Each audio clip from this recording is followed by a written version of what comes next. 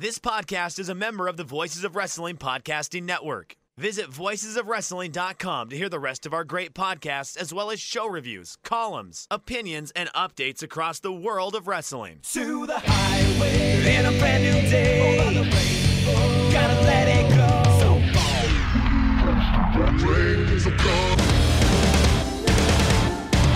Fast to finger down. Stars tonight together. Here everyone is singing.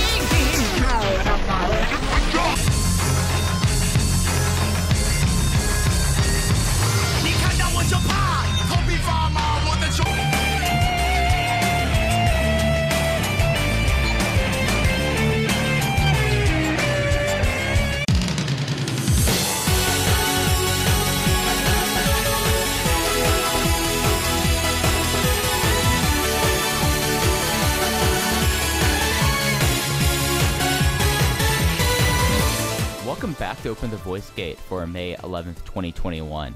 We are members of the Voices of Wrestling Podcast Network. You can find us on the Voices of Wrestling feed, or you can find us our own dedicated podcast feed on all podcast platforms and applications. You can follow us on Twitter at Open Voice Gate.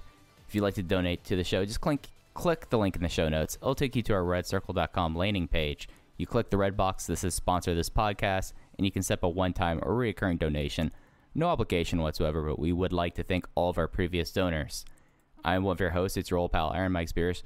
Joined alongside, as always, my friend and co-host, Case Lowe. In Case, we did not know how this all was going to shake up, but it is King of Gate season, baby. And boy, do we have a heavy next 2 weeks, and then we get a little bit of time off, and then it's going to get heavier again. But how are you doing today? I'm doing well. We've got a heavy 2 weeks of King of Gate. And then, like you said, we're supposed to get a little bit of a break, and then for it to pick up again. I don't see this June Korakuen Hall show happening, given the current state of events in Japan. So we'll see. But we know, at the very least, we have a triple shot this upcoming weekend, a triple shot the following weekend. And we're going to be your central hub for everything King of Gate this podcast. A lot of exciting stuff, a lot of things out in the open, a lot of things unknown at this point. It is very good to be back in King of Gate season. It is. So, for those who missed the news, they are basically every show that was supposed to happen last week. They're shoving them all the block matches onto a single empty arena show on Friday. We'll see how that goes, but there'll be shows 15th and the 16th, and then the triple shot in Hokkaido, and then nothing will make tape until the June Korakuen that we'll deal with it when it comes to it. You know what I mean? Best laid plans and all of that, but that's not all we're going to be talking about this week. We're going to be, of course, breaking down what's coming up this weekend. We're going to give our block predictions, and we were also we have a series of matches we're going to talk about tonight, and all the links to these matches are going to be in the link description or in the show description. But one match is a match we were talking about for a little bit, and we were able to find it, and the other one, we talked about this a little bit on Pro Wrestling Paradise with Alan Farrell this weekend, but we are starting a Yoshino retrospective series that's going to run up until his retirement, and we're kind of doing like an episode 0 tonight, so we've got a lot of stuff that we're going to be talking about today, guys. Yeah, for some reason you missed it. Mike and I did 7 hours of audio this weekend with Alan Farrell over on the Pro Wrestling Torch. We've been talking about this project on the show, on our show, on and off for about 6 months now. We have been participating in a Greatest Wrestler Ever project, a 5-year refresh of the poll that Pro Wrestling Only did in 2016. At the pandemic, because of the pandemic, Alan Farrell, who is a friend of the show, he's been on the show before, said, hey, let's give this another shot. I was very eager to participate, and we got Mike to submit his first ballot of this kind. We did a few hours of audio a few months ago on specifically Dragon Gate guys. I can't recommend that show enough. That got tremendous feedback from everybody that listened, and we very much appreciate that. And then this past weekend, we wrapped everything up on the Torch. I know as of this recording, part 1 is out, where we discuss our top 10 wrestlers, and then throughout this week, we will have parts 2 and 3 dropping. And then as for this Yoshino project, it will not be a weekly occurrence like the Dragon Gate USA Rewind and Rewatch series is. This one's going to be a little bit more free-flowing on weeks where we don't have a ton to cover, or on some weeks where we don't have anything to cover. We are going to hit the Masato Yoshino archives, and we're going to do what we can to make sure these matches are accessible as possible for you guys to watch along with us. The matches we're discussing tonight are on the Dragon Gate Network, so if you're a subscriber, boom, there you go. In future weeks, we might venture out of the limited archive that the network has, and if we do, we will make sure that a link is in the description for where and how to watch. Absolutely, and we'll get more into that series when we get to it. But, Case, it is King of Gate. It is time to determine 2021's number 1 Dragon Gate fighter, as they call it, which I always love, and the big changes from what we've talked about before. Hip Hop Kakuta has been pulled out of the C block due to the injury he suffered at Dead or Alive. No real indication on how long he is going to be out. I know that the day after Jay tweeted that he seemed like that he was fine, but so it might be a precautionary thing. I mean, it's a lot of matches that over a short period of time they might not want to be having someone with a bum wing on. He is replaced by Hyo for NC block. So should we talk about the blocks first before we get into previewing this week's shows? Yeah, I could run down the blocks real quick if you'd like me to. There's 3 blocks and 18 participants.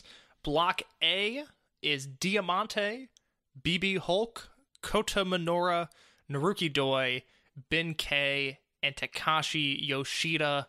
Block B is SB Kento, Jason Lee, Susumu Yokosuka, Dragon Kid, KZ, and Eita. And Block C is UT, Yamato, Keisuke Ikuda, our Open the Dream Gate champion Shun Skywalker, Kaito Ishida, and Hyo replacing the injured Hip Hop Kakuta. So, interesting off the bat, we're back to the traditional league format, but we're doing 3 blocks instead of 4. A lot of omissions here, I think it's fair to say. More interestingly to me, I mean, Susumu, DK, and Doi are the only Toryumon students that we have. The rest of it's all Trueborn or people who came aboard in recent years. So I thought that was all kind of interesting, just looking at the blocks or the 18 wrestlers we have here. What were your initial takeaways of the participants? Yeah, I may have mentioned this on the show a few weeks ago when we first got these lineups or these blocks announced, but the lineup this year shows just how deep this roster has become in such a short amount of time. Because even you look at your contemporary guys on the roster, there's no Shimizu, there's no Dragon Dia, there's no Kai, there's no Kazuma Sakamoto. Even a guy like Kagatora is absent from the lineup. And then you look at your legends like a Masaki Mochizuki, a Ryo Saito, Masato Yoshino, Don Fuji. Those guys are not there. And while this will sound like a putdown, some of your lesser wrestlers would maybe refer to as King of Gate dead weight just because you know they're not going to go far. Your Yosuke Santamarias and your Punch Tominagas, those people are also absent this year. So it's a lineup full of heavy hitters and people that, you know, there's obviously a few favorites and there's a few people listed that we know are not going to win. But the people that are not going to do well in points will likely exceed in match quality. So there's a lot of things I like within this lineup. Yeah, I mean, when you have someone like Jason Lee in here, for example, I think it's entirely be reasonable to say that he's not winning King of Gate and probably not winning his block, but you put him up against the other 5 guys in his block, and I mean, each and every single one of those matches, especially the ones that make tapes, those are all heavy-hitting matches. So not any chaff here. Kota Minoura getting put in A block, I think is a big thing, considering who is all in A block, and then, you know, Block C, I mean, you have the champion, you have the ace, you have the Brave Gate champion, you have the former Brave Gate champion, and then you have UT and Hyo. That's a spicy one as well. I really like the composition of the blocks, and with the format this year, it's less important than ever to win your block. Yeah, that's kind of the nice wrinkle. I'm always mixed on how I feel about the Battle Royal to decide that 4th semifinalist, but I think this year specifically, again, a block like Block C, there's a lot of different possibilities there. You've got Yamato, who's an obvious favorite. You've got Keisuke Ikuta, who's a Brave Gate champion. Shun Skywalker, who's the Dream Gate champion. And Kaito Ishida, who at this point is a burgeoning credible main eventer.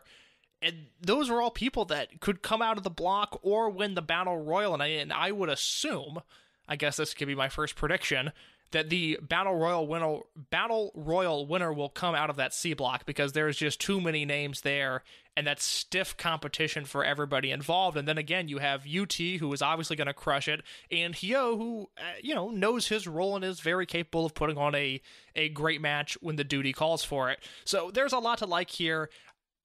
We really haven't discussed predictions in terms of who we think is going to win. I think you have a favorite that I'm aware of.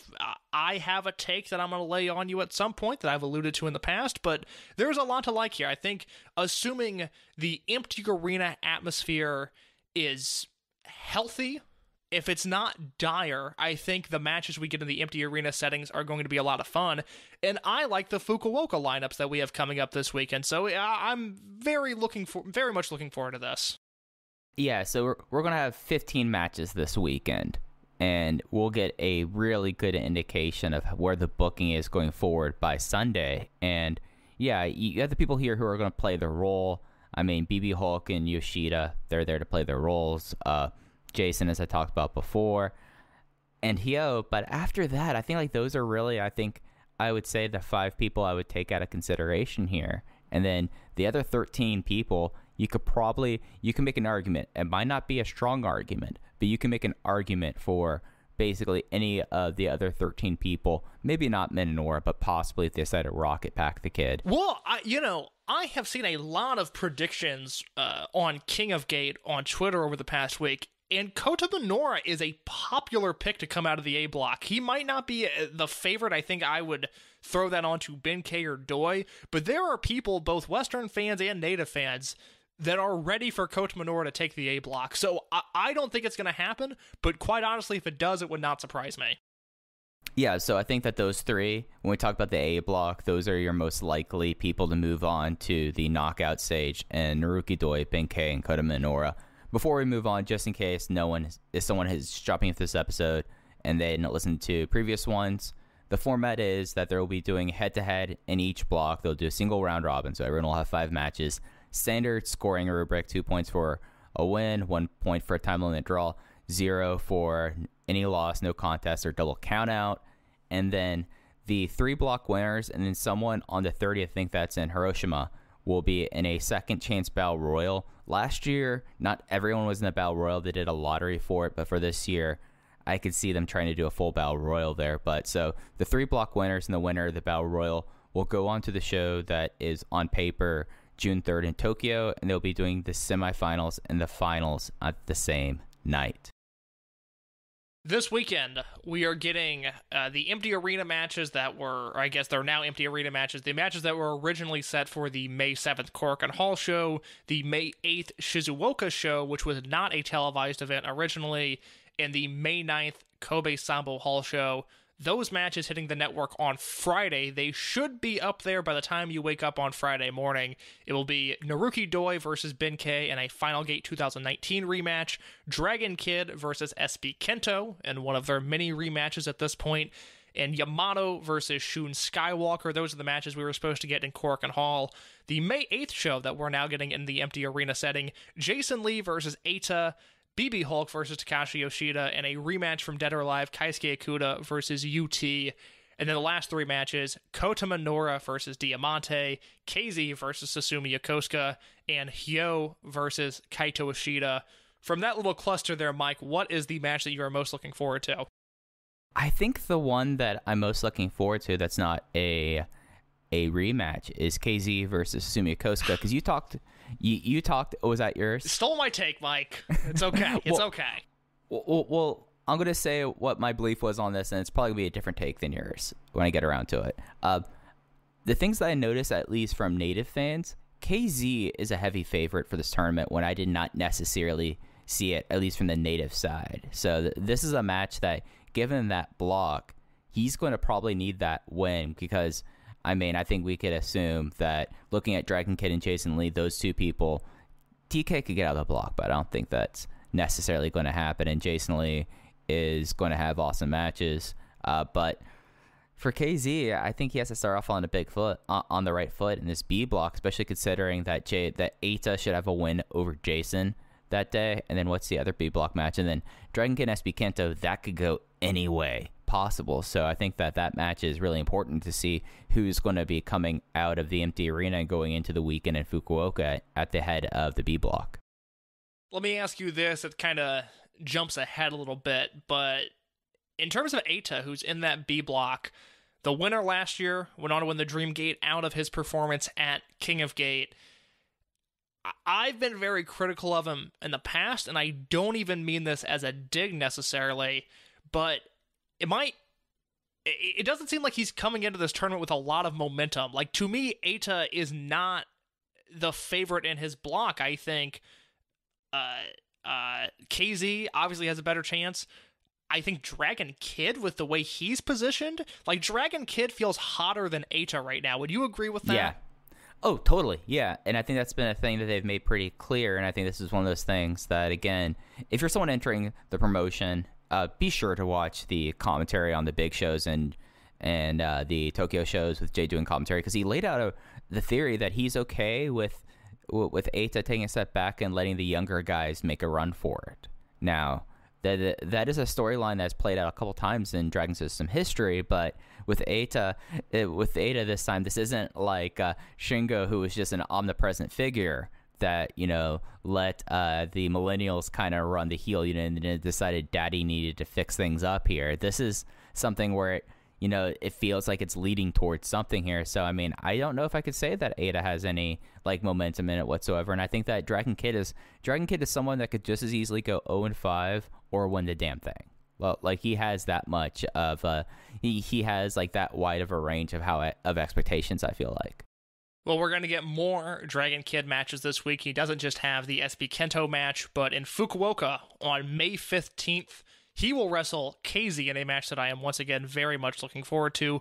Also on that show, Takashi Yoshida versus Diamante and YAMATO versus Keisuke Ikuda. The following day, once again in Fukuoka, they are doing a double header, or a double shot instead of a double header this weekend, which is very nice. We're going to get Naruki Doi versus Kota Minoura, Shun Skywalker versus Kaito Ishida in a Champion Gate rematch, and Dragon Kid versus Eita in what will be the rubber match, because right now they are 3-3 all time against each other in singles matches. This is a Game 7 of sorts for Dragon Kid and Eita. So, two things. One, is this the first time that they've faced each other since Final Gate 2019? I believe so, but I can run a or double check of my that. apology. Yeah, I believe so. 2018. Yeah, and that reminds me of something. So, Case, I know you do not consume the esports. You like your sports to be physical and up in front of you. This is correct. But right now, League of Legends is having what they call their mid-season invitational. It's kind of like their, I don't want to call it like an all-star game, but it is like a major international tournament. And because one of the teams couldn't travel, they picked the best teams from each league across the world. Vietnam is now allowing their citizens to leave the country, so Vietnam got pulled out. And it was something where, like, usually it's a double round robin. Everyone plays everyone in their group twice. But now there was one group that was one short, and they unintentionally had it so it was a quadruple round robin, and then they needed a tiebreaker for between two teams to see who would advance here. So it has some really big rubber match vibes. There was another match on the empty arenas that I found was pretty interesting, Case, that I didn't want to make sure we didn't gloss over. And I just copied things from Facebook. It is listed as the main event of the empty arena show in the C block. YAMATO versus Shun Skywalker. Yes. That's very interesting to me. Well, it feels like a match that is going to certainly have some impact on the summer that we see in Dragon Gate. Now, to some people, that could mean that YAMATO is going to win, and however he finishes in King of Gate is irrelevant. He could win the tournament, he could be a semifinalist, he could be a finalist, but YAMATO will have that win over Shun Skywalker and can use that to leverage himself into a Dream Gate opportunity in the future. I think that's a very realistic possibility. In fact, I would put money on YAMATO winning that match. I think he is the favorite there. I think that is the safe pick. Would you see any possibility of Shun Skywalker, the current Dreamgate champion, someone who, outside of Ben K, hasn't really had a natural feud at this point? He's just kind of been running through heel challengers. is there any way that the current Dreamgate champion knocks off one of the obvious potential challengers down the line in this match? Well, I mean, it's also any loss that Shun Skywalker takes is his first direct fall since returning from Mexico. So, and they've made a big thing, like Shun Skywalker tweeted about that he wants to go like Benkei undefeated through King of Gate. He wants to win King of Gate as champion. So, I could see Yamato winning this, and then neither of them advancing on, but then Yamato going, I beat you in King of Gate, I won a title shot. That was your first loss you've had. You know? I think that's a very safe bet. I know Shun wants to go undefeated like Benkei, but I don't see that happening. He's in that loaded block, and yeah, I don't see that. I think he's going to take the loss to Yamato here. Yeah, I think that out of anything on this Empty Arena show, I think that's the one you chalk up as, like, that's the one I think I would put my money on happening, because looking at the rest of the matches on that, I mean, SBK could just as easily be on a losing streak or just easily get comeuppance. Ishida versus Hyo, hijinks right there. I mean, I'm not going to make a prediction on that. Doi and Benkei could go either way. It could be either Doi kind of cementing himself as like the chief old man in the promotion, or it could be Benkei finally starting something. UT could get his win back. Yoshida and Hulk, who knows? And then really like Minoura and Diamante, I think that that's something where Diamante is so protected that he might win that match, but then Minoura cleans up outside of that. And then the two matches we've talked about before, KZ and Susumu and Yamato and Shun, it's just Yamato and Shun just seems like the most obvious result there to me. Am I off base in saying that? No, I think that is the direction that things are going, and it's obviously, one of my big critiques of Ada's Dreamgate run was that he was a guy that was constantly not positioned in main events. I would assume that this is going on last on this Empty Arena show, whatever that means, but at least the agency of it being a main event is important, and I think the KZ Susumu and the Yamato Shun matches are the most important matches we're going to see on those Empty Arena shows. Mike, would you like to make some predictions? Would you like to sort of lay out who you think your block champions are going to be, who your Battle Royal winner is going to be, and who the ultimate winner of King of Gate is? Okay, so again, saying it's harder to kind of pick who can win this because of the Battle Royal and with all that. I think that either Shun or Yamato is getting out of C block, with possibly the other one winning the Battle Royal. I agree with you. I think the Battle Royal winner is coming out of the C block. B block, KZ. Block A, Doi or Benkei? I'm going to go Doi. So then I think it's going to be Doi, KZ, Shun, and Yamato. I'm kind of feeling like KZ wins this year. I'm kind of feeling that, and you just did a side, which made me think I wanted I to saw your argue take. with you on this show, and you scooped me on the Doi thing. I thought we were going to have an argument about Doi, because I had this whole reason why Doi was coming out of the A block, and then Mike has been banging this drum for months now, that it's Yamato versus Shun at Kobe World.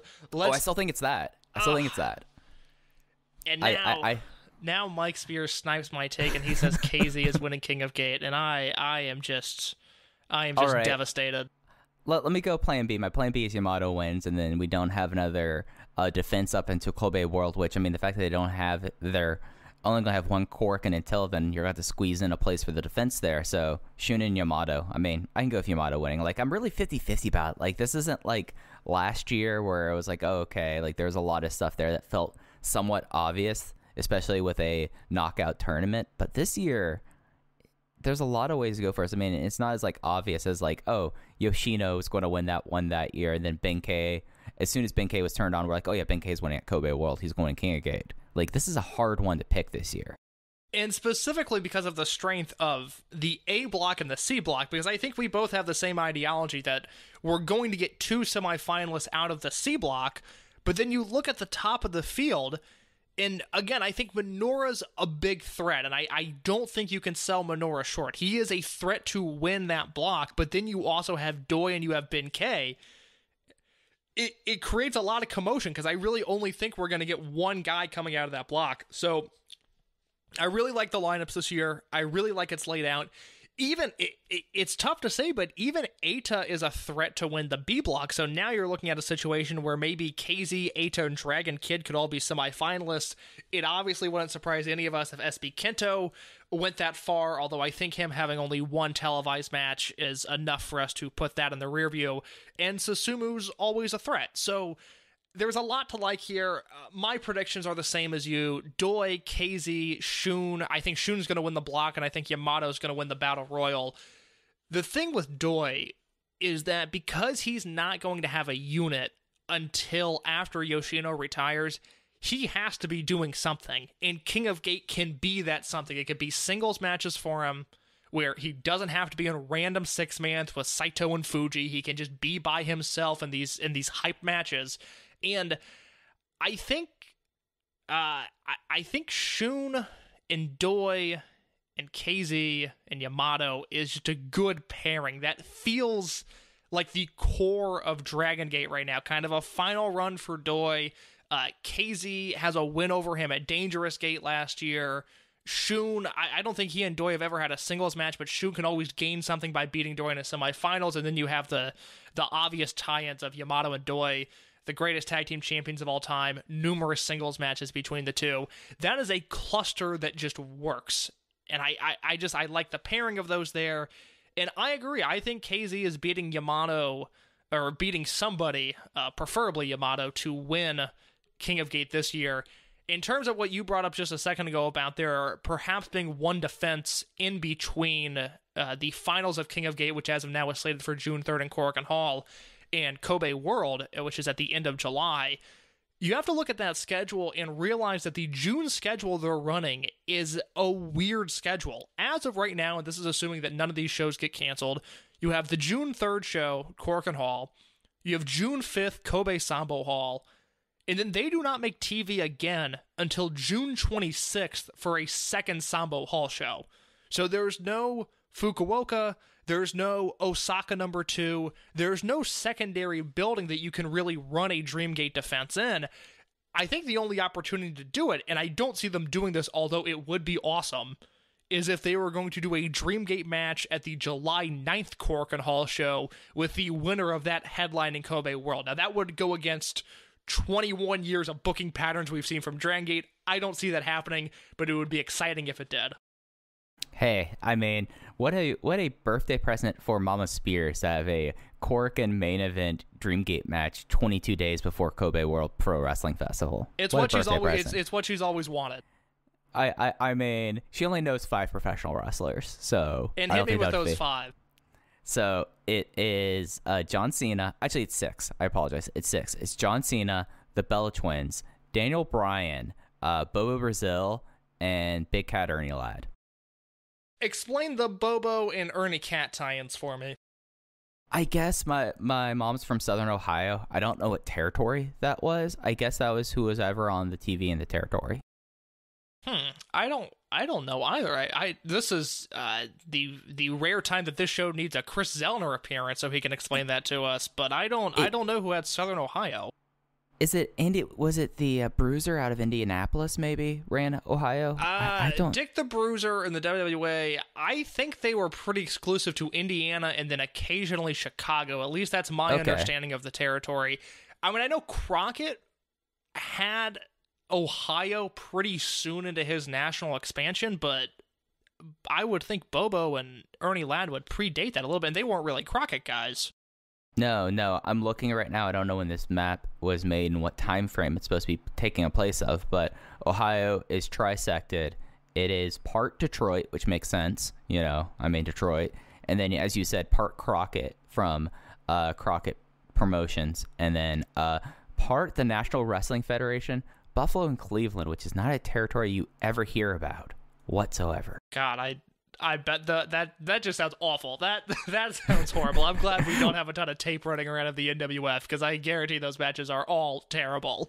Well, like I'm looking at the map here, Case, and it's kind of like the old MLB blackout map because I like how things like kind of cross over and such. And this National Wrestling Federation territory, and I would like to apologize to Braden Thurston for running down Buffalo. It's far western Pennsylvania, basically the Buffalo area and then Northeast Ohio. Like, that can't have been a territory that was making any money. No, that sounds terrible. I mean, that's the thing. When Crockett started expanding, it became a pretty easy place for him to move into because he knew there were wrestling fans there, but there was no hot market because, again, Dick the Bruiser wasn't running there. He was Indiana and he was Chicago. So Ohio became Crockett country pretty quick. My mom is a big Young Bucks fan, a big Kevin Steen fan, and those are the people she knows because those were kind of the stars at the Ring of Honor shows we would go to. And I just remember trying to explain to her at one point that Kevin Steen was now on WWE TV and he beat John Cena in a singles match. I guess she knows John Cena too. And she was like, no, that's the fat guy from the Ring of Honor shows. That didn't happen. I was like, no, I swear. It's really cool that he did that. My grandma used to, before she passed away, go on tirades about Dick the Bruiser and how he was such a terrible person and how he was, no good for this city because he was, often a heel in the WWA. And the thing that I like was that of people that age, they'd be like, oh yeah, we saw Dick the Bruiser hanging out in his garage all the time, and his garage doubled as the WWA office. So he was just getting work done and people would see him booking the territory as they walked by. That's so tight. I love that. So I did look at I'm looking right now at stuff. Apparently, other than, of course, we've already talked about it, Columbus had the Midwest Wrestling Association from 1948 to the mid-60s. That would have set with when my mom was growing up, and that was Ohio and Kentucky. But the thing is that was linked into partially the WWA, partially Crockett, partially, and this is a name that you're not going to hear a whole lot, Orville Brown. Jesus. Yeah, I did not realize the hellhole that Ohio wrestling was. Yeah, we need to get Chris Elner and we need to get Carl Stern to kind of help explain to us the situation about Ohio wrestling. But anyways. By the way, I'm sorry, real quick. Did you see the post? Chad Campbell put it on his Twitter at where Big Boys Play WCW or something like that. The old message board post that Carl Stern had in 2001 running down all of the wrestlers that he didn't know about.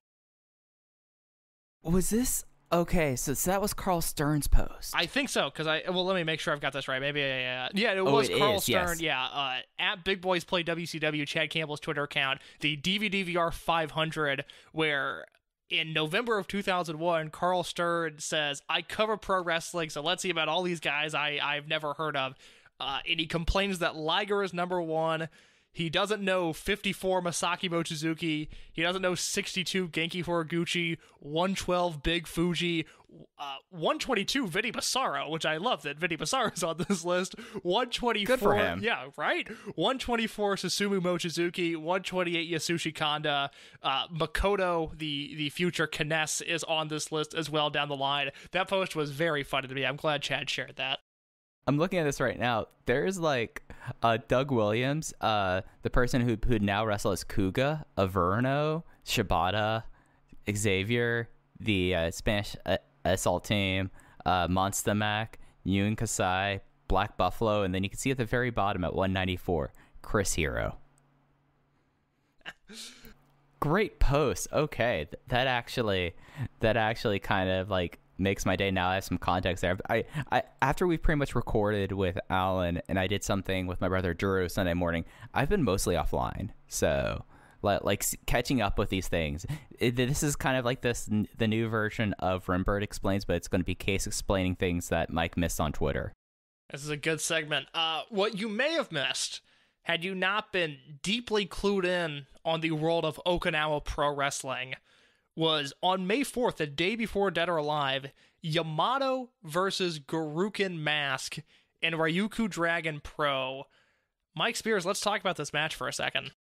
Yeah, so this was for Gurukun Mask's 20th anniversary. Of course, Case, you know, but our listeners know, but Gurukun Mask, the dawn of Okinawa wrestling, just the absolute boss. He's the one who kind of picked up the banner after Super Delphin stopped running Okinawa Pro, and then became Ryukyu Dragon. There's a Ryukyu Dragon and Dragon Gate are aligned. And that weird June that Case was talking about, one of the reasons why it is weird is that Dragon's doing their semi-annual trip to Okinawa, and with their alliance, maybe something that makes tape. That'd be so cool if we got some of that. But this was the night before Dead or Alive. Yamato left his entrance robe either on the plane or on the train coming out of Okinawa or trying to make it to Aichi. So the kind of background there. And yeah, this match just off the top, Gurukun Mask is one of those like hidden secrets that whenever he pops up, and I feel like I've said this a ton of times, Case, whenever Gurukun Mask pops up, I am delighted this guy owns. Yeah, I mean, he's a pretty old guy now for wrestling standards, and I had never heard of him until he did the 2016 J-Cup. He wrestled Pro Wrestling Noah's Kano in the first round, and if you're thinking, oh, it's Yamato versus Gurukun Mask, it's just one of these fun dream matches, you would be incorrect. Mike, the lore of Gurukun Mask. Let me tell you about this lore for a second. He put on his blog, which we'll throw a link in the description to this post so you can read it. But he said he's wanted a singles match with Yamato ever since the Super J-Cup, where he was so excited it was the first J-Cup in 7 years at that point. He's like, great, J-Cup is obviously going to be on the cover of Weekly Puro. Maybe my face will be on the cover of this magazine. And instead, that was the same week as Dragon Gate Kobe World 2016, and Yamato ended up on the cover of Weekly Puro that week, and Gurukun Mask was pissed. He couldn't believe it, that Yamato stole his cover. So you had a lot of lore built into this match, if you will. And then they went out there, and this tiny, like, World of Sport-sized ring, it looked like it was about 14 by 14, in front of a very small, intimate audience, and I thought they had a legitimately great match. Yeah, I went 4.25 on this. I loved it. Wow, like, okay, so you're higher than I was. I was afraid when I sent you this that Mike was going to be like, yeah, it was fine. Like, I don't know what the big deal is, because I went 4 stars flat. And just so you guys know, we'll put a link in the description of this match. It's going to be uploaded to a YouTube channel put as unlisted, because I could not figure out how to find this match. Thank you to one of our Twitter followers who luckily knows how Twitcasting works and pulled it for me so I could watch it, and then I downloaded it and put it on YouTube for you guys. So that'll be in the link to this episode, or the description to this episode will be the link to the video. But I'm delighted that you liked it even more than I did. Yeah, so the thing that got me about this match was 2 things.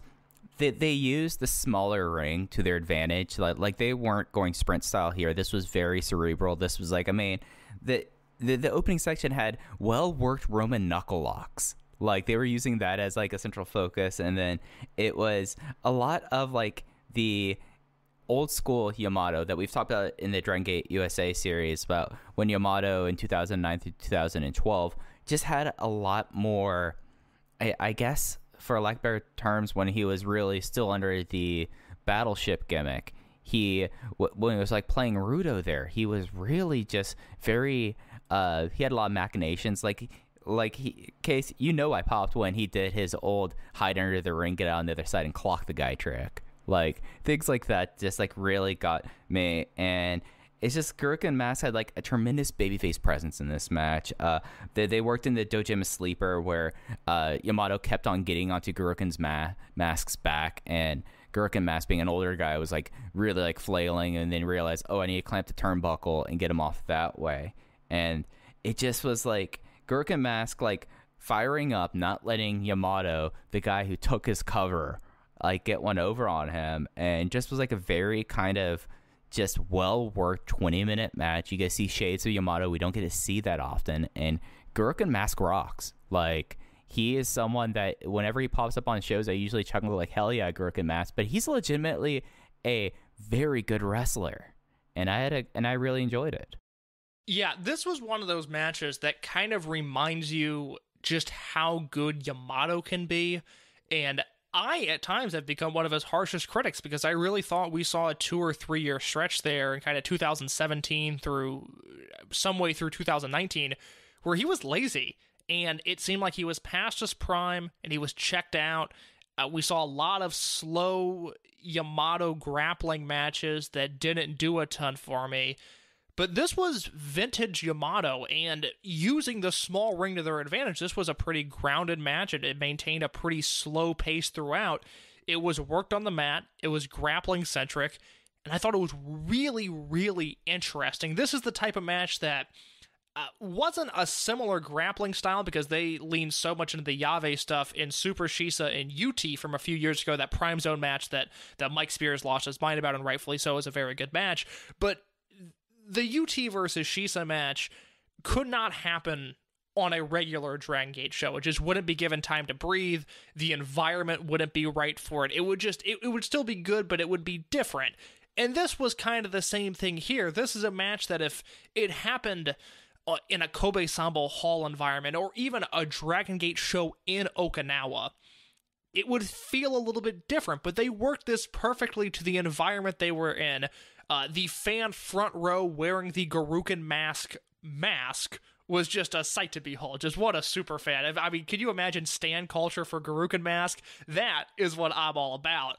And he and Yamato went out there. They had this very compelling, almost a 25-minute match, I think. Like, this was given time to breathe. There were stages of this match. Gurukun Mask is a pro, and he held up his end of the bargain with Yamato. This is one of those matches that was just different than what you see. Maybe you need a palate cleanser after the triple shot this weekend, because you're going to see a lot of the Dragon Gate style on display. This was something totally different that I think many listeners of this podcast would enjoy. Also, Gurukun Mask theme rocks, because it keeps on going Gurukun, and I just found myself bopping along as I watched it. Like, this is, it shows in a lot of ways, like, how... like, one, how like Gurukun Mask is one of those kept secrets, but two, Yamato, like, when he's given stuff, and maybe it's something that he was like, okay, this is something where I could kind of, let my hair down a little bit and just kind of have fun. And I have to say, this is probably my favorite Yamato singles match since, the match he lost the belt to Mochizuki, I think. Yeah, that's a good question as to when was the last time that I enjoyed a Yamato singles match as much as this. Now, I also just think there was a part of it that was like, wow, this is such a departure from what we normally see, that this was fun. But Yamato's become a very fun tag worker, but it's been a long time since we've really seen a Yamato singles match to deliver to such a high degree. I mean, I like this probably as much as the Ben-K title defense from Dangerous Gate 2019. That was probably the last Yamato singles match that I really liked.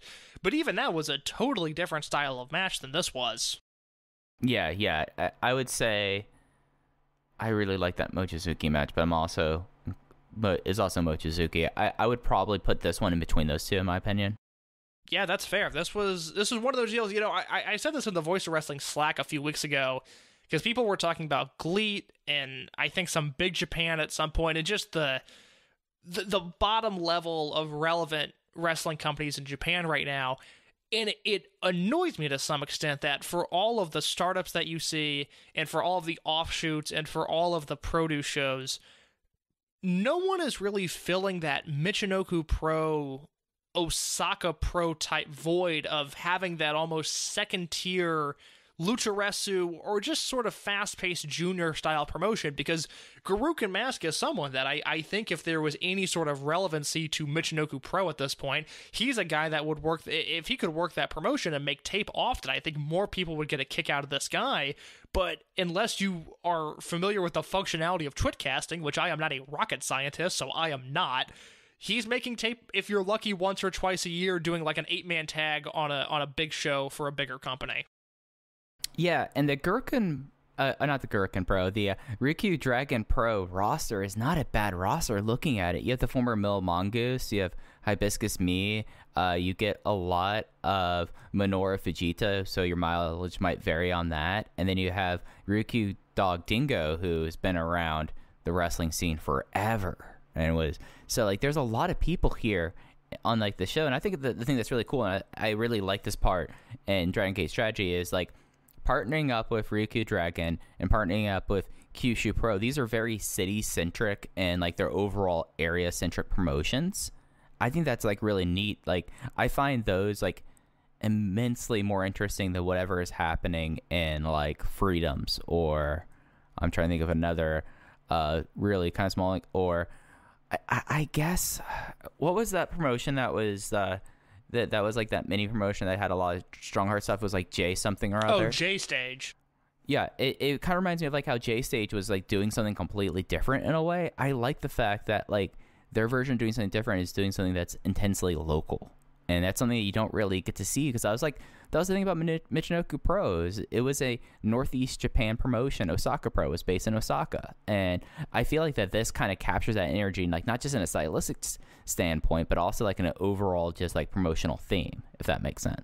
It sounds insane to say about a wrestling match, but there was almost this familial vibe in the crowd. Like, it felt like you were in on something very intimate and kind of special watching Yamato versus Gurukun Mask. And going forward, if you're, if you need to add another promotion to your plate to watch this Ryukyu Dragon stuff, at this point, they're running pretty much once a month, and there's always Dragon Gate talent on those shows at this point. And in March, you had Gurukun Mask versus Hubbo, which I have not seen, but I am going to certainly make time to watch that.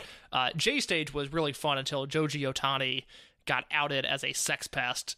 A very good prospect who I really enjoyed watching, and man, that sucked on a number of levels to find that out. It's just something that, like, this is the thing that I think, like, when we see how, not to have a tea break here, case, but I think we will see coming out of COVID, which for Japan, I think it's going to be, we're talking about 2022, in all honesty. I think, like, these smaller promotions like Kyushu Dragon, like Ryukyu Dragon, and Kyushu Pro, I think, like, these promotions are going to be in a lot kind of more sustainable state than some of, like where J Stage was, just because of, like, they're so, like, region specific. Well, they're running outside of Tokyo, which is just a positive to see new venues and crowds that can be a little bit more lively, especially at this stage in the game. And it's just it's nice to have something different, because I've really enjoyed the Kyushu Pro matches that we've gotten on tape with Genki and Susumu defending their tag belts, and this is a similar vibe. This is just something different that isn't in first ring or in a half-full Korakuen Hall. So I like this. I'm thrilled at the partnerships that Dragon Gate has been able to form. We've talked about this numerous times, between these regional partnerships, between the Amazon show that Dragon Gate has going right now, and between their just otherworldly merch game. Nobody is able to generate cash quite like Dragon Gate in Japan right now. Hey, I mean, they're having a special box for Masato Yoshino's retirement that I almost pulled the trigger on buying. It was like special edition, and I was like, you know what? I thought about it, and then I looked over at Pudge, and I was like, you know what? As much as I really want this, like, I have a child to look after. Like, I can't be making these reckless decisions as I was once want to do. You know, I can't just go buy 30 different new tracksuits now. Man, I saw the number for my tax return today. We might be making a Tokudon purchase again. I was pretty happy with the number that popped out at the end there. Hey, the one thing that there's one thing, and there's two of these things in this one thing that I don't. Money is not. I as soon as I started saying this, it's like, Spears, what are you doing? I'm so excited for this. There's two of these things in one thing. Hit me with it. There's two masks. So masks are like the one thing that I'll just be dumb about, and there's two masks that I would just like throw my wallet at, like the dumb internet meme. If they had a Ultimo mask and if they had a Dragon Kid mask on Toto, well, the Dragon Gate website is selling Ultimo masks. Yeah, but like, we know the deal with those masks, right? But I think these are the more authentic ones, because as someone that I've seen Ultimo Dragon wrestle in person. It was my sophomore year of college. I was sitting in my school's library one Saturday afternoon, just doing some homework, killing time. I get a Slack message from Rich Craich that afternoon. He says, "Hey, Ultimo's in LaSalle, Illinois," which is about over an hour outside of Chicago, and LaSalle, Illinois is just a bumfuck town if there ever was one. But AAW had booked him, and they're like, "Well, Ultimo's in town. Do you kind of want to go to that?" And I was like, I kind of want to go to that. So I met Rich. We went to the AAW show, and I watched Ultimo Dragon Hawk merch like you would not believe. He did an intermission in-ring photo shoot where he rolled in right as people started taking photos, smile for the camera, click, smile for the camera, click, smile for the camera, click, intermission's over, Ultimo rolls out of the ring, goes right back to the merch table, and then this dude worked the main event. And this is, I'm so happy that I saw this match in person. It was Michael Elgin and Rey Fenix against Sami Callihan and Ultimo Dragon. Ultimo teased an Asai moonsault, which was such a great spot. This was before he was doing it in Dragon Gate too, so I was extra excited. Took a few flat back bumps. I think you could count them on one hand, but the man did bump a little bit. And then after the match, rolls out of the ring and walks right back to the merch table and starts gladly selling people masks once again. And people are doing the Futurama shut up and take my money gif at Ultimo and these cheap little masks he was selling. I regret not buying one. I regret not talking his ear off about Toryumon X, because I was pretty standoffish, because you got to remember at the time, this was 2017. Ultimo, in our minds, as Dragon Gate fans, Mike, Ultimo Dragon was the enemy, and it turns out we were wrong.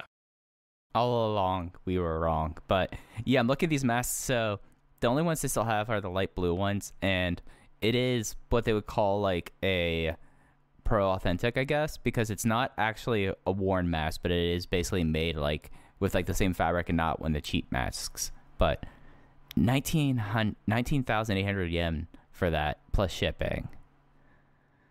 I might need to call my accountant. You know, if we still had these Manscaped codes, we could really hawk the Manscaped goods, and you guys could pay for Mike Spears and his pro wrestling merchandise addiction. But Manscaped's not paying us right now. Perhaps they will be a month from now, but right now they're sitting on the sidelines, so we're going to have to wait for that. Yeah, but what we're not going to be sitting on the sidelines for is for this Yoshino retrospectives series. I tried to think of a good name for this thing, like, and nothing's really like kind of coming to mind for it. So we're just gonna call this like a Masato Yoshino retrospective series. Should we just call it Speedstar, a Yoshino retrospective series? Yeah, let's just call it Speedstar. Works for me. A Masato Yoshino retrospective series. And as Case kind of said at the top, we have a bank of matches that we're going to try to revisit between now and August 1st. It's, as Case said, this is not going to be a weekly thing, at least at this point. We're going to try to get a bunch of guests to kind of pick their matches and talk about it. We've already reached out to some people. We have some folks that are going to come and we're going to talk about these matches. But for the first time, for episode 1 or episode 0, however you want to call it, we both decided to pick one match to talk about. And just like one match we feel like embodied Masato Yoshino in a lot of ways. And it was kind of interesting. Like we were both very cagey. I felt like that we didn't want to pick the same match. And of course we didn't. And just like the two matches we're going to be talking about, Case's selection was Masato Yoshino versus T-Hawk for the Open the Dream Gate at Kobe World 2015 from July 20th, 2015. And mine was the Open the Dream Gate match at Kobe World 2018 versus Shingo Takagi from July 22nd, 2018. When watching these two matches, Case, just like overall, kind of felt like we kind of picked two matches that worked well in concert with each other. Yeah, it was a harder decision for me than I thought it would be, because I kind of wanted to pick what I thought was a personal favorite Masato Yoshino match, and for as great as his career has been, for as long as his career has been, I struggled coming up with the one match that would define his career, because I think you could point to the Ring of Honor Blood Generation versus Do Fixer 6-man, but that's a 6-man tag, and it's as much a Dragon Kid match as a Masato Yoshino match. There's, Mochizuki versus Yoshino from 2014, but that's really the story of Mochizuki more so than it is the story of Yoshino. I thought about the Dragon Kid and Shingo versus Speed Muscle match from the third Dragon Gate USA show, but we just spent a year talking about Dragon Gate USA, and I'm good for a while. I don't need to revisit that archive. So I started thinking about Yoshino performances that I really enjoyed. I went back to some spreadsheets, looked at Masato Yoshino matches that just from a greatness perspective I really enjoyed. And this T-Hawk match, for whatever reason, really left an impression on me at the time. it was a match that I know I have not revisited since. So it's been about 6 years since I've watched this match, and I was really delighted with the way that it held up. Yeah, like that was the thing. Like I did not have my notebooks back then because I wasn't doing Dragon Gate coverage this time, but this match really held up. It really was an artifact of the time, and it just was a match that very much impresses the how over and how important Masato Yoshino is to Dragon Gate, because he was the most popular man on earth in this match. It's very much a match that represents this time period, and that's kind of the angle that I want to take as we talk about Yoshino versus T-Hawk, is realizing that in a way, this is the end of an era, and as soon as this match concludes, Dragon Gate starts to look drastically different, and really, we start to see the formation of the era that we're in now coming out of the result of this match. But before we talk about the match, we have to know how we got here, which the story is pretty simple. King of Gate 2015, T-Hawk in the semifinals beat then Dream Gate champion BB Hulk, and then in the finals of the tournament, Masato Yoshino beat T-Hawk. Yoshino would then parlay that King of Gate win into defeating BB Hulk for the Dream Gate title, and T-Hawk wanted a rematch, and thus it was set for Kobe World 2015. This was right around the time that I started covering Dragon Gate for voicesofwrestling.com. I started with the July 2nd Cork and Hall show in 2015, and then reviewed Kobe World. I've said this story before. I had stayed awake for about 23 hours by the time that World 2015 was all said and done. I had traveled across state lines during the day, stayed up all night, and watched the show, and wrote a review that I very much do not like, because the Voices of Wrestling mentality at the time, because live Japanese wrestling was still a newer thing, was let's be first to market. Let's write these reviews live. Let's watch all these shows as they happen, and let's publish these shows as soon as the final bell rings, which means that I did not write a great review, and reading it back, I certainly am not stoked on the product that I turned in. But I will say, for me, in the summer of 2015, I was very much into everything that was happening. The rumor at the time was that we were going to get some sort of generational warfare angle, because that July Cork and Hall show had the Big Six in a six-man tag, as well as Ricochet and Seidel teaming with Shima against some of the newer guys on the roster. I think it was T-Hawk, Eita, and Shimizu was that six-man, or maybe it was other guys, I don't remember. But I know for me, I look back at 2015 as one of the best years in Dragon Gate history. Mike, how were you feeling about the product at the time? I was relatively high. This was a interesting time period. I think that with the unit landscape at the time, you had Monster Express kind of careening towards its end. You had millennials who, were kind of in this place of existence, and you came into Kobe World, and it was T&E's big day to perform, because you had T-Hawk in the main event, and then Eita had a great Brave Gate match against the champion Akira Tozawa. So it kind of was like a two-match series of Monster Express versus the millennials there. But it was a very interesting time of the promotion. It just seemed like that a lot of things had happened at that time. Millennials got the refresh with Kotoka and El Lindemann going into it. You also, I'm trying to think my time frames here in 2015. Dead or Alive cage match, that was the one that Shima lost and got his teeth knocked out of, right? Yes, that is the infamous Shima screenshot where this man suddenly has no hair and no teeth. Yeah, but and the big thing coming out of it was that T-Hawk eliminated Shima, and Shima said, T-Hawk, you beat me, but you're still underachieving. It is time for you to really become the star we all thought you were, which, that has a lot of baggage in that phrase looking back in 2021 and that kind of context, and kind of was like, because the veteran army disbanded because the millennials did. There was a three-way, really kind of was a four-way war going on with, like, because you had the veterans, you had Mad Blanky, you had millennials, did the Jimmies, and they were all kind of intermingling at that time. The only unit that was free and clear was Monster Express. So like there was a lot of kind of shakeups happening, and it did kind of feel like that a lot of the units would end because we'd be going towards that generational war. Then instead we had probably one of the stronger heel runs out of anyone in the promotion's history coming out of all of this. So it was almost like they were clearing the decks at this time, and this was in the midst of the deck clearing. Very much so. This feels like... Well, I guess we could talk about it with the match, because it's Yoshino versus T-Hawk. At this point, they had a Dreamgate match in Corkin Hall in November of 2013.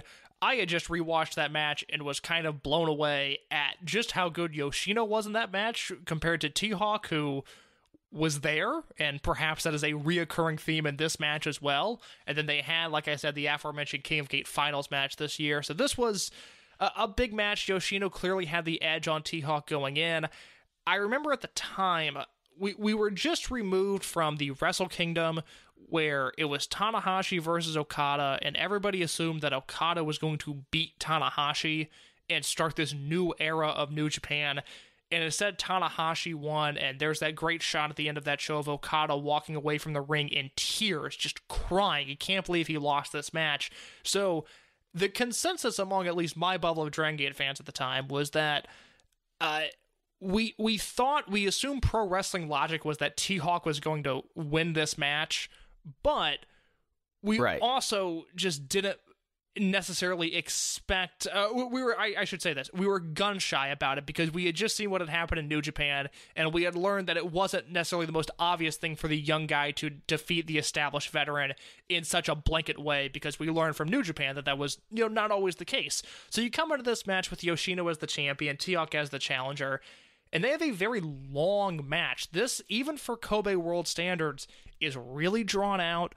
It's one of those matches that starts slow and then has a very, very clear build up until the finish, finishing at just over a half hour. And I should note, if I haven't already, this match is on Dragon Gate Network, so go watch Kobe World 2015. It's a very good show, and this match is in full, with the full presentation. And Mike, I'd kind of like to know your thoughts on this before I break down a few spots.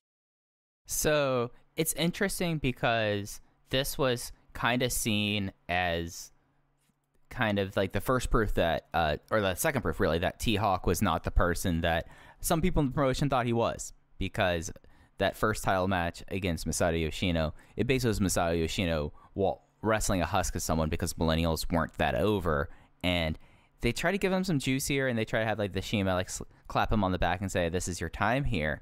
But they came together and they had really a strong match. But this is very much like Yoshino kind of running circles around T-Hawk. T-Hawk's solid in it, especially in the finishing stretch. He really kind of comes alive. But the opening 10 minutes was basically Yoshino eating his lunch. And we got to see, the thing that I'm going to really enjoy in this series is seeing like the callbacks and the moves that, Masato Yoshino can't perform right now. Like seeing like the leg trap tarantula, the Kolomori that La Estrella now is gifted, has not done it yet, and then feeding that right into his sprinting. I know he doesn't have a name for it, but it's Roman Reigns' drive-by kick that he would do, where it's like, and doing like that, and he ran about across the arena and hit it, and it just was wild.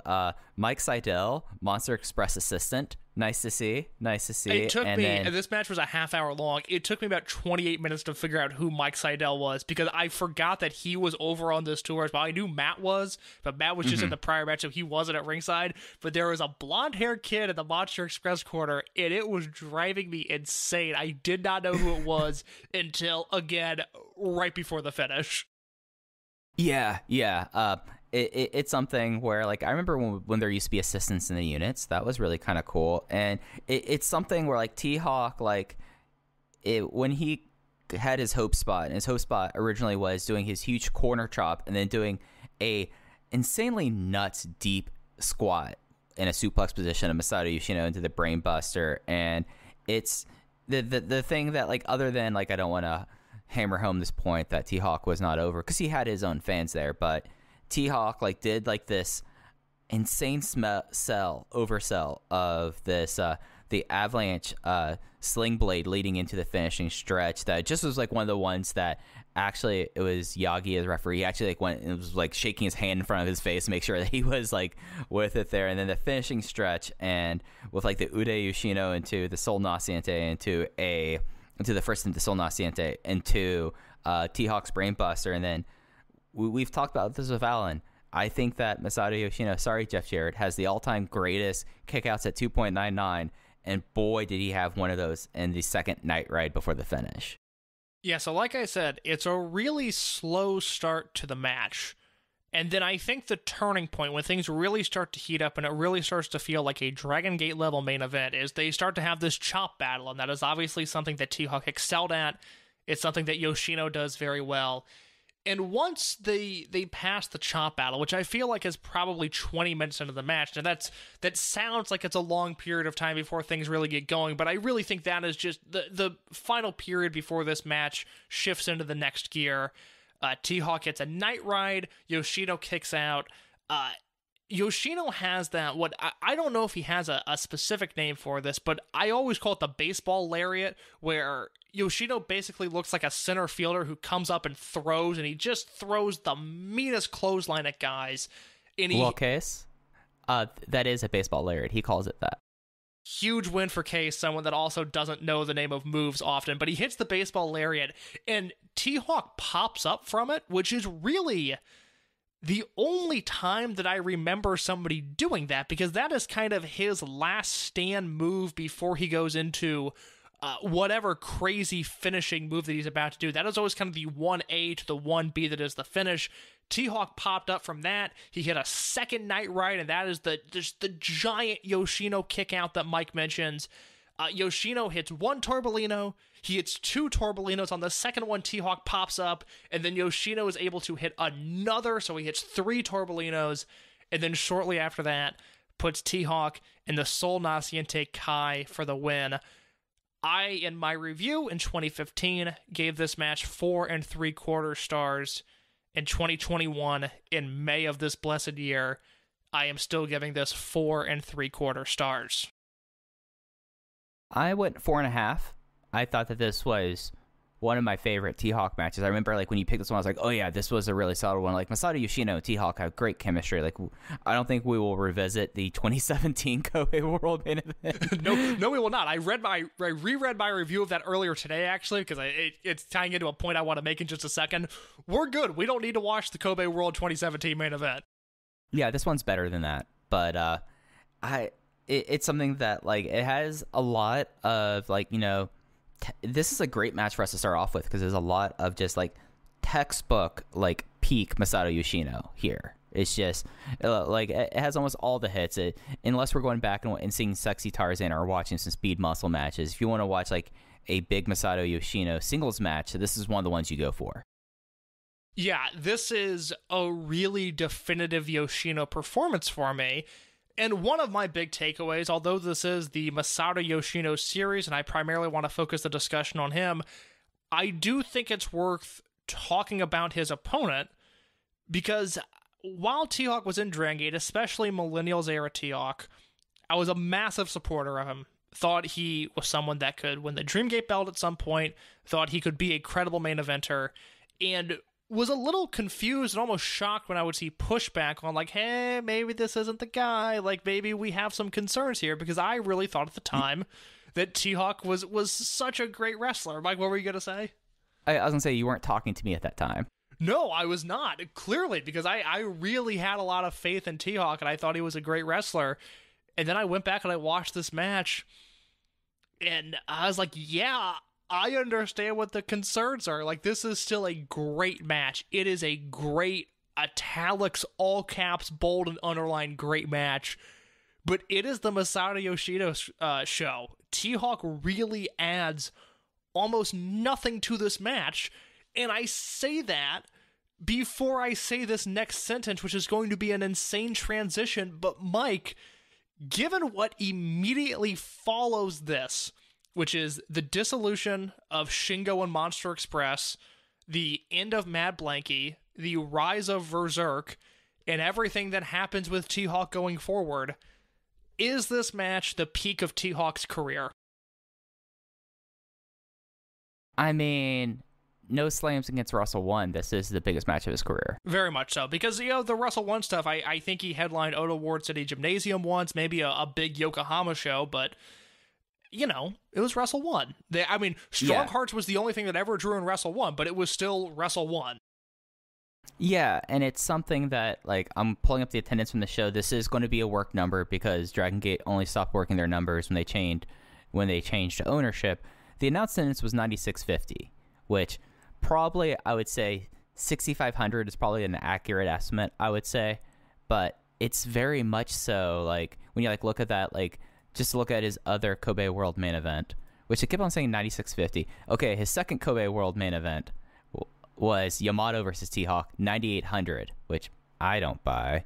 But anyways, this is kind of, but that match very much was like T-Hawk on the Champions Road, right? Because he won King of Gate that year, and that match was just kind of there. Well, so yeah. So the reason I ask about T-Hawk's peak is so just his trajectory specifically. After this, he gets thrown into a deal where Shingo was on the outs with Monster Express, but they haven't broken up just yet. The Millennials end on August 6th, so the Cork and Hall right after the show. They lose a unit to Span's match, so T-Hawk is without a unit, and he starts teaming with Shingo, who is increasingly becoming a bigger and bigger heel. But Shingo hates T-Hawk, and he doesn't want anything to do with him. He turns on him in all of their matches, and then you see the formation of Berserk come out of that, which is initially targeted partially at making sure that T-Hawk doesn't become a main eventer. So what you get is an entire year of T-Hawk and Monster Express where he challenges for the Twin Gate belts at one point. He has a very successful Triangle Gate run, and from a kayfabe sense and from a match quality sense, like, yeah, T-Hawk is doing all right, but the feel at the time is that Monster Express doesn't really...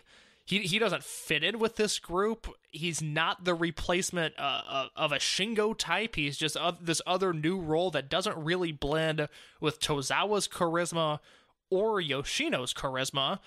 And then, or Shachi's charisma. Of course, or Shachi Hoko Boy's charisma. And then after a year, he turns on them, and you start to see the tail end of Berserk, the formation of Antios, and then, he is obviously gone by the time they are RED.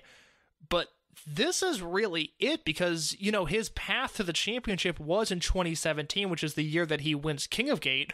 But the feeling that year was like, oh boy, here they go with T-Hawk. Like, this is going to be the year that he does it. He was, at least to me, a noticeably cooler prospect in 2017 than he was in 2015, whereas had he won this match, it would have been very early for him in his career.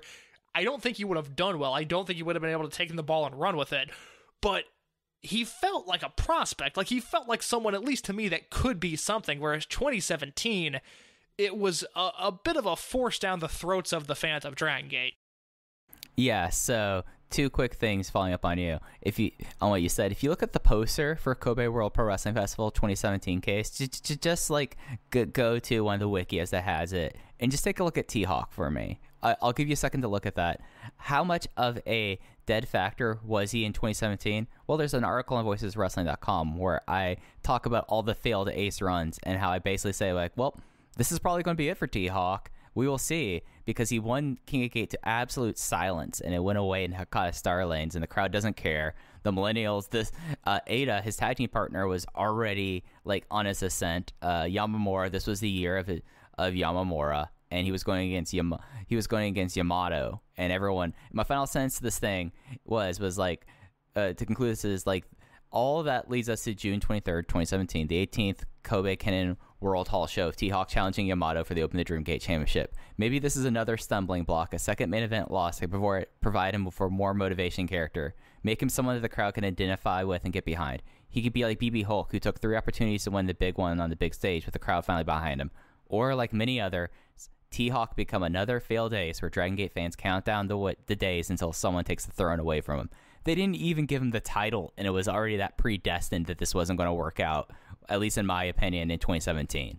No, it was bleak. I mean, I'm looking at the King of Gate 2017 results right now, and I obviously watched these shows, but they went back-to-back nights in Hakata, where in the semis, T-Hawk beat Eita in their only singles match, and then T-Hawk beat Doi to win King of Gate, and I don't remember a thing about those matches. I have no recollection of them whatsoever.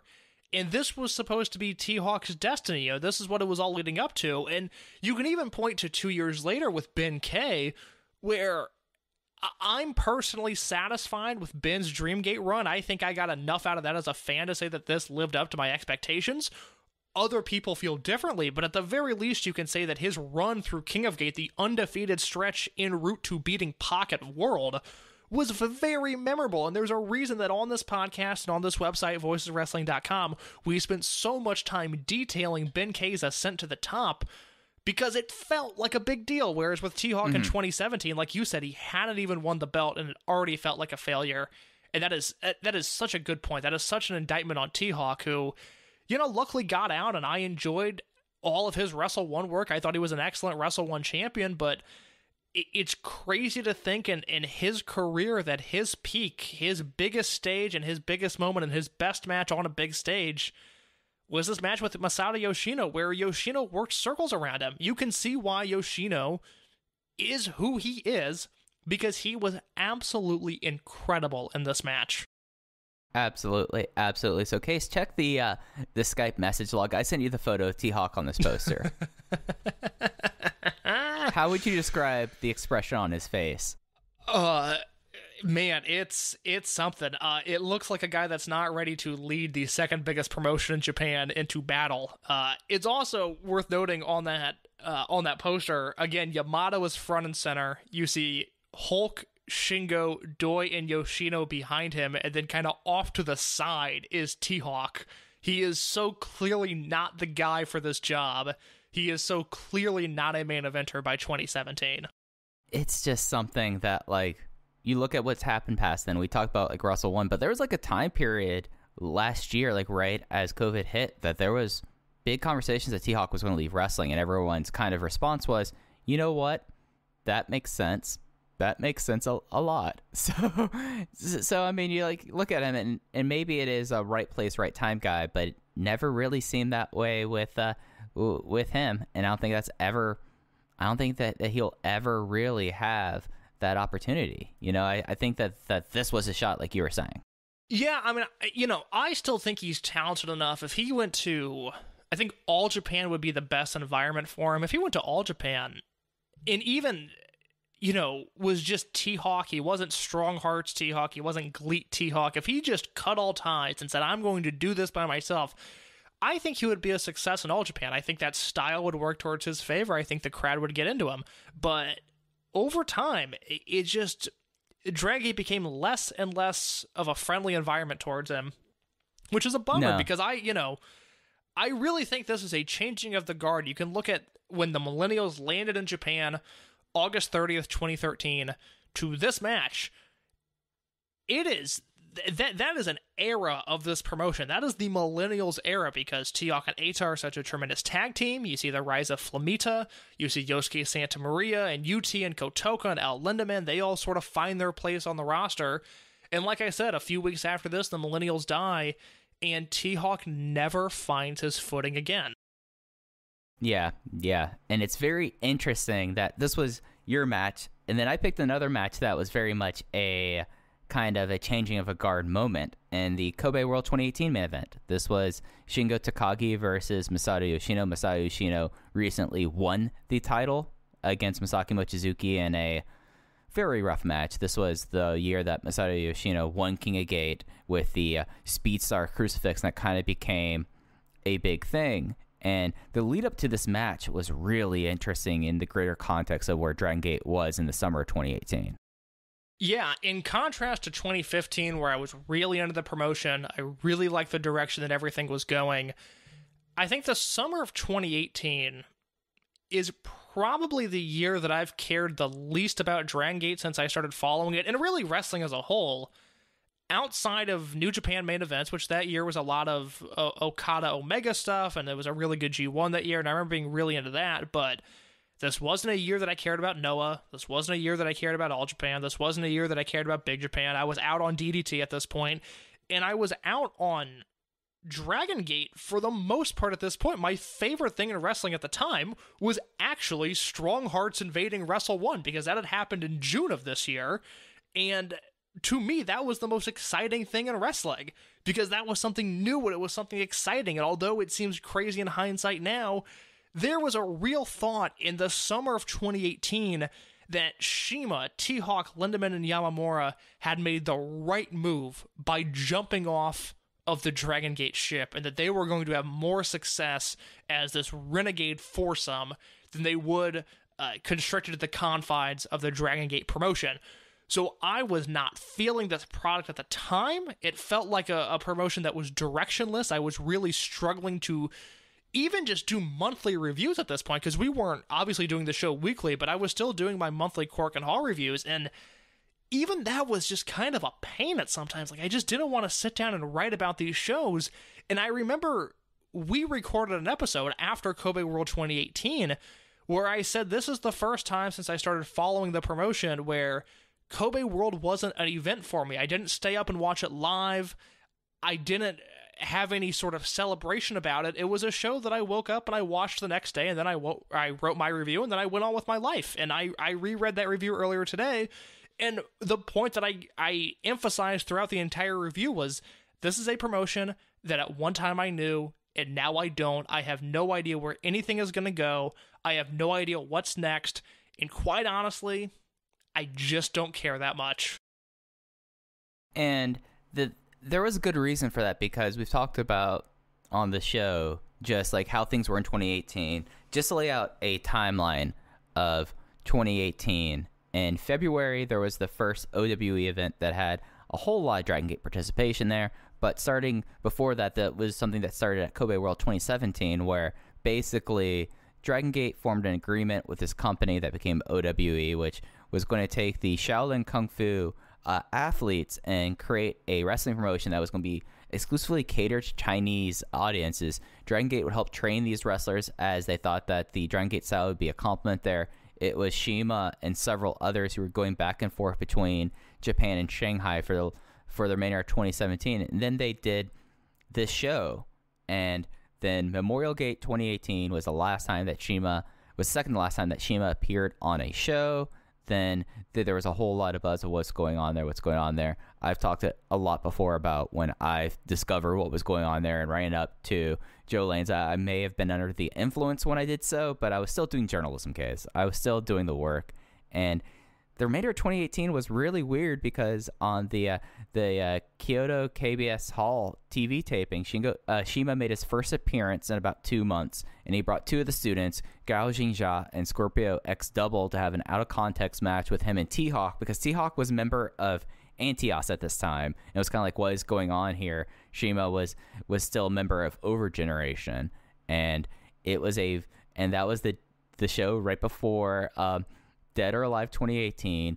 T-Hawk and Ada were Twin Gate champions as Antios. They dropped the belts to Big Ben, where in a match where it's clear why Ada was completely disinterested in this match, because the next day it was announced that OWE would form, and that was the second split of the Dragon system, or really kind of the third split, but it's the second major one.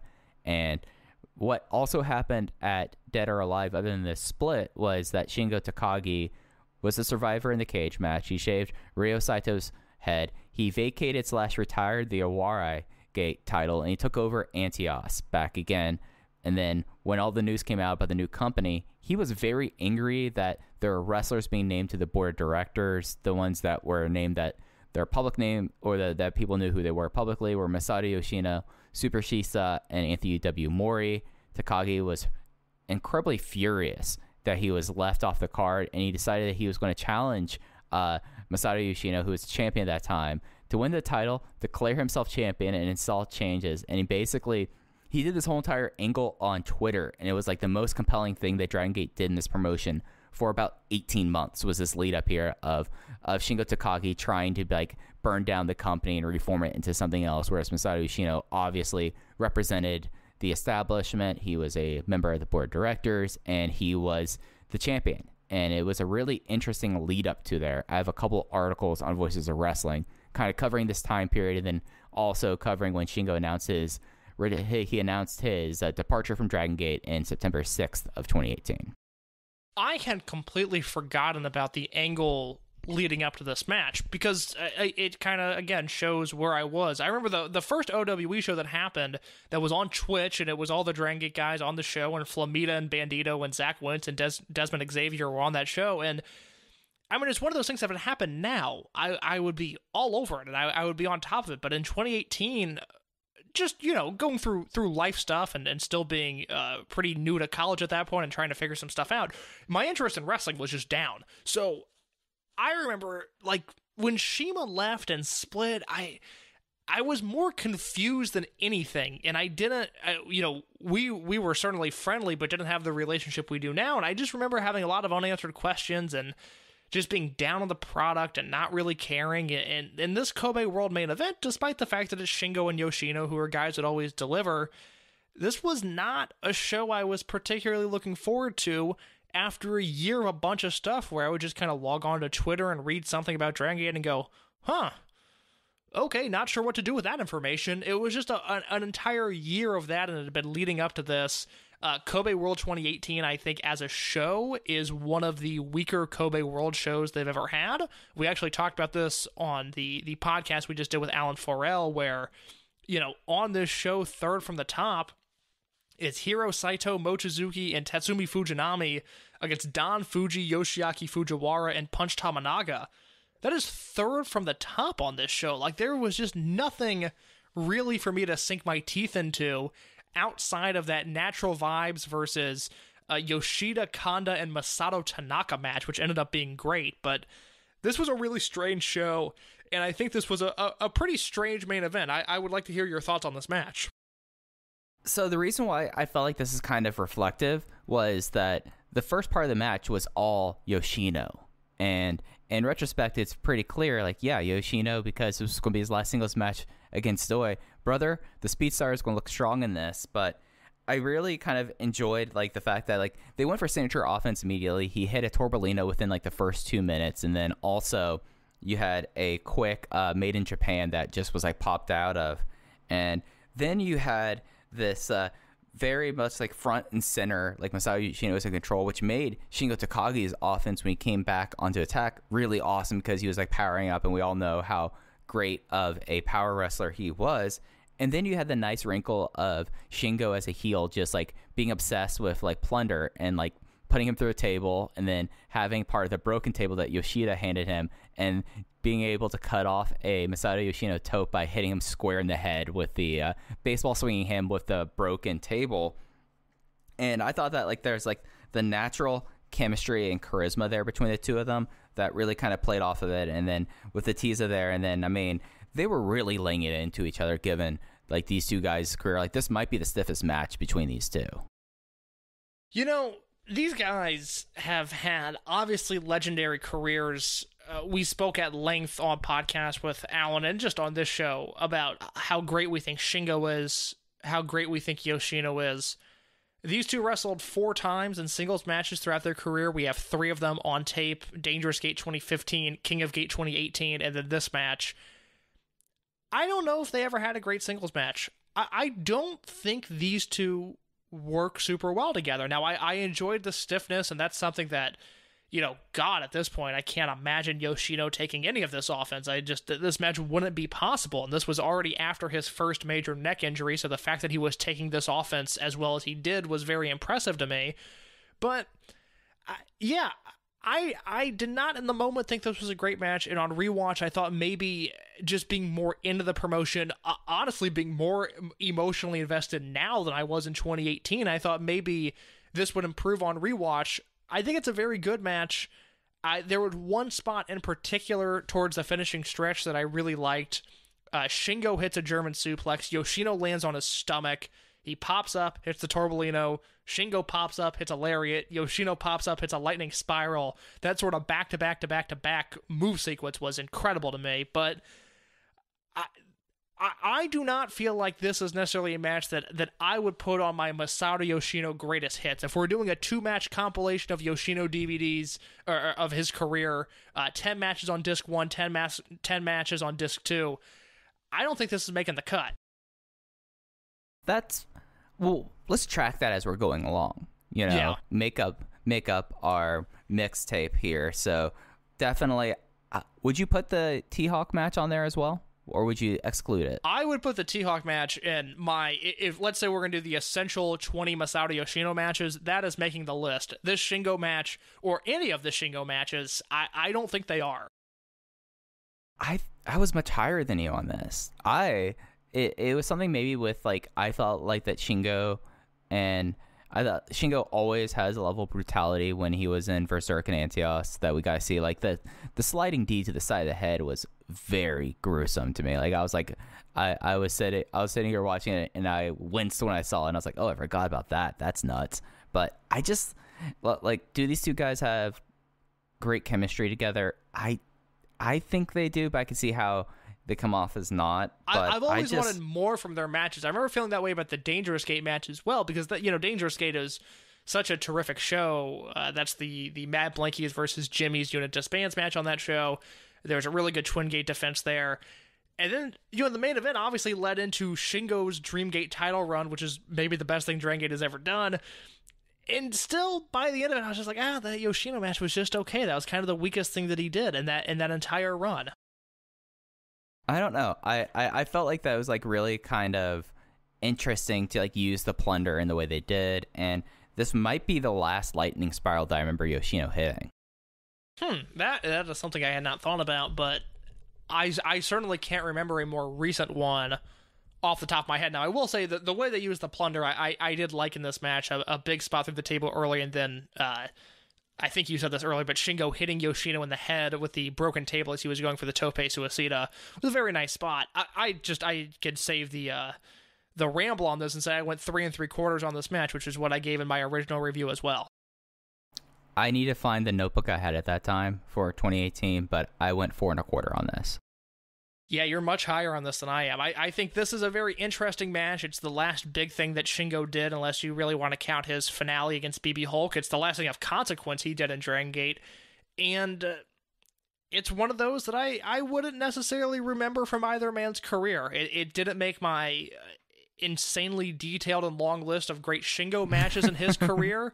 And like I said, I think it's a very interesting match given the time period, but it's one of those that I almost look back more from a trivial perspective, like, oh yeah, this is where Dragon Gate was at this time. Ugh, I'm glad things have gotten better, more so than I think this is a great match. That's fair. I don't think this would make my 20 list either, to be fair. Which says a lot about just how good Yoshino is. Yeah, I mean, 4 1/4. Like, there's wrestlers throughout history that wish they would have a 4 1/4 star match, but I just, this was just something that, like, maybe it is, like, I felt like this match told the story of that time, and I feel like that was very compelling to me, but I totally understand how, like, with this time period and, like, your lived experience at that time period, it's somewhat of a turnoff. Thank you for understanding, Mike. That's really nice of you. Hey, that's what we do here. That's what we do here, but I think that is going to be it for this part of the Speedstar Masato Yoshino retrospective. Did I get that name right? Yeah, let's go Speedstar, the Masato Yoshino Career Retrospective podcast. Something like that. There we go. Speedstar, the Masato Yoshino Career Retrospective podcast. But I think that's going to be it for us, Case, unless you had anything else you want to add on before we got out of here.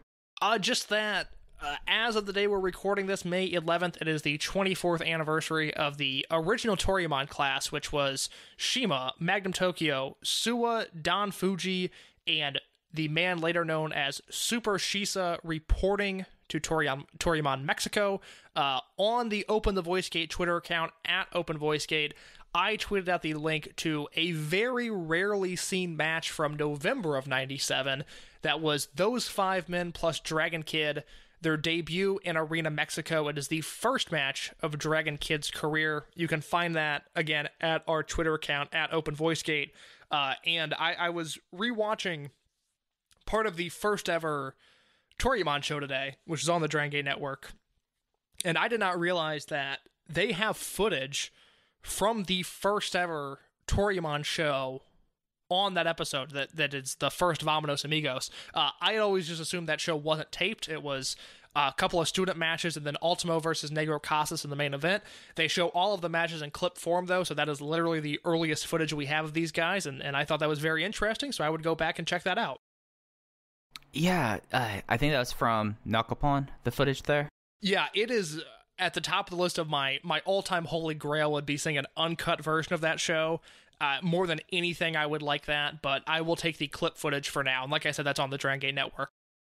Let us get into the Gaora offices. We could have a field day. Just like Because like they would have to have the full tape unless someone filmed it in Mexico and sent them just the stuff they wanted to use for it. The footage is top notch. I mean, it matches the quality of everything else that we've seen uploaded to the network. So I have to think it's Gaiora footage. Mm-hmm. Yeah. So check out that. As we said, check out the Pro Wrestling Torch, the Pro Wrestling Paradise podcast with friend of the show, Alan Forel. We did monster recording that'll be released throughout this week. And yeah, thank you all for listening. You can follow the podcast, and you really should follow the Twitter account. We've been kind of not just posting results lately. I made sure to wish a happy anniversary to Don Fuji a couple days ago, and then you followed up on that with a much better thing to follow up with. But it's at Open Voice Gate. I'm at Fujiheya, 2 eyes like Don Fuji, and Case is at _ in your case. So for Case, I'm Mike. Thanks for listening to Open Voice Gate. We'll catch you next week as we get our first week of King of Gate coverage. Take care.